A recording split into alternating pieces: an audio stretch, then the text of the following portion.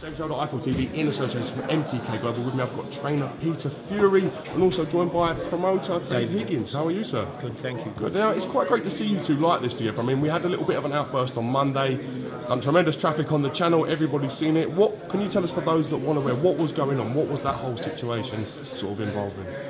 Well, it wasn't premeditated, like, we didn't discuss it.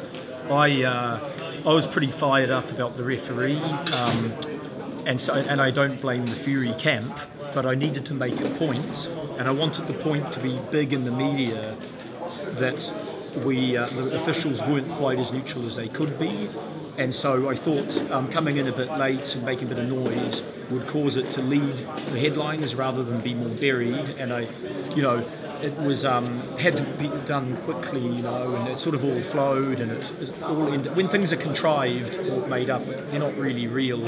I think I'm just very pleased that Peter accepted my apology and said no hard feelings.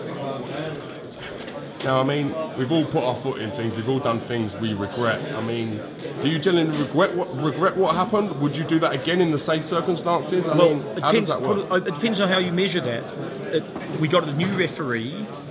We might have anyway, but we certainly got a new referee the next day or day after.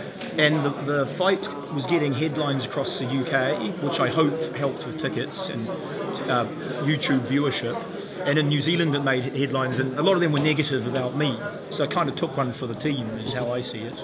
Now, the stuff with the referee, with Terry O'Connor not wanting Terry O'Connor to be the official, is he no longer refereeing the fight? I'm led to believe he will now be a judge, is that correct? We've been told that he's swapped to a judge and that there's a new referee. Our team, Kevin, told me that he's happy with the new referee. So the new referee is Marcus McDonnell, yeah. I'm led to believe, who is also British. So can you see the point, and maybe people are a bit confused as to what was the whole issue with Terry? Okay, it was that he'd done Huey's last 2 fights, and then when we Googled him, he was involved in a few controversies. So I'm guided by the trainer. I'm not a boxing expert.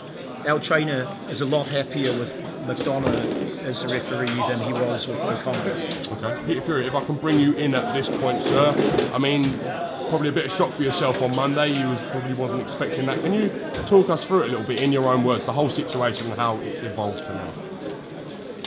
It was just what it is. It's not really a problem. It was a bit of excitement, rose my temperature for a little bit, briefly. But back to normal. No, look, it's what it is. I can understand their frustrations, and it's just, at best happened, but it's only tongue-in-cheek stuff. It doesn't matter. There's nothing personal here.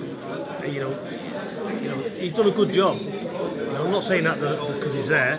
I told him if he talks that to me again, I'm going to kill him. So, only joking, by the way. Yeah, no, of course. But basically, there is no problem. There's been a lot of outside people who are getting involved, saying the fight's not going to happen. It's this, it's that. Trying to kill it as well. Trying to kill the ticket sales. Trying to kill the promotion. Anything to stop it from happening.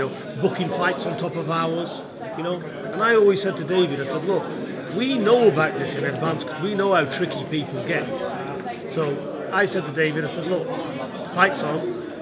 They wanted to come to England. We was on the rematch. He was happy to go to New Zealand, but that didn't happen. So come to England, better for us as well. So basically, everything we said, we stood on to. It was only other people getting involved that caused a few frustrations in it. But we're here now. The fight's happening, and it's all good. Okay. But he's nobody can criticise him because he's done his job. They've got the money in escrow. David's had Joseph Parker, he's got him a massive payday. So it's all good. That's what a promoter's there to do, is protect his fighter. So people might look and think, we've got a guy here with a world title from New Zealand in the middle of nowhere, out the way. We can just come here and take liberties. Yeah, but he's done a good job. So we're here, and that's it. And we haven't played any tricks to get him here, by the way. He wanted to come with Joseph Parker here. So it wasn't a case of trying to manipulate or do anything. I just said, look, there's the fight, the #1 mandatory, let's work it out. And we worked it out and got the deal done. Well, it's great to see you two squash any animosity that was between you, because we want to let the fighters do the fighting, and Exactly. hopefully we get a great contest between both your guys on Saturday. Well, I'd say Peter was critical to this deal happening. I've dealt with a few Brits now in promotion, managers, talked to a few. I tell you what, he's one of the most straight up of the lot, where what he says is delivered, you know. And I can't say that for others who I won't name, but you know, I mean, Peter seemed a man of his word, and you know, unfortunately Eddie let us down. Our tour group, they're really looking forward to meeting him, but I think Hearn. But Peter's going to step in and spend a bit of time chatting to them to make up for that. All right. Well, if there's anything you gentlemen want to add before we go, I'm glad the heated beef has calmed down a little bit. And as I said, we look forward to a great contest on Saturday. I think it's going to be a great fight. You know, these two young fellas, you know, I got nothing but good to say about both of them. Always have done anyway. You know, I know one's my son, but this is a professional sport. When that bell goes, it's down to them. You know, and both of them want it. So we're going to see on the night who moves forward. Yeah. Make best man win. Thank you. Thank you.